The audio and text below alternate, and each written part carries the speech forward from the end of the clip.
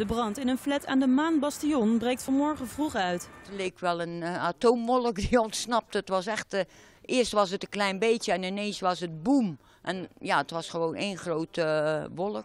De brand is mogelijk ontstaan in een magnetron. Bewoners worden geëvacueerd. Ik werd wakker, ik deed de gordijnen open en ineens was het een gegil. En ik loop naar buiten, ik doe de schuifdeur open, ik loop naar buiten. En ik hoor iemand op het bruggetje roepen van brand, brand. En ik kijk zo en ja, er is een enorme rookwolk. Dat was echt zeer snel gegaan allemaal. Omdat alle bewoners over de galerijen gaan, hebben ze ook last gehad van de rook en zo. Dus de buurtbewoners zijn opgevangen in het polderhuis hierachter.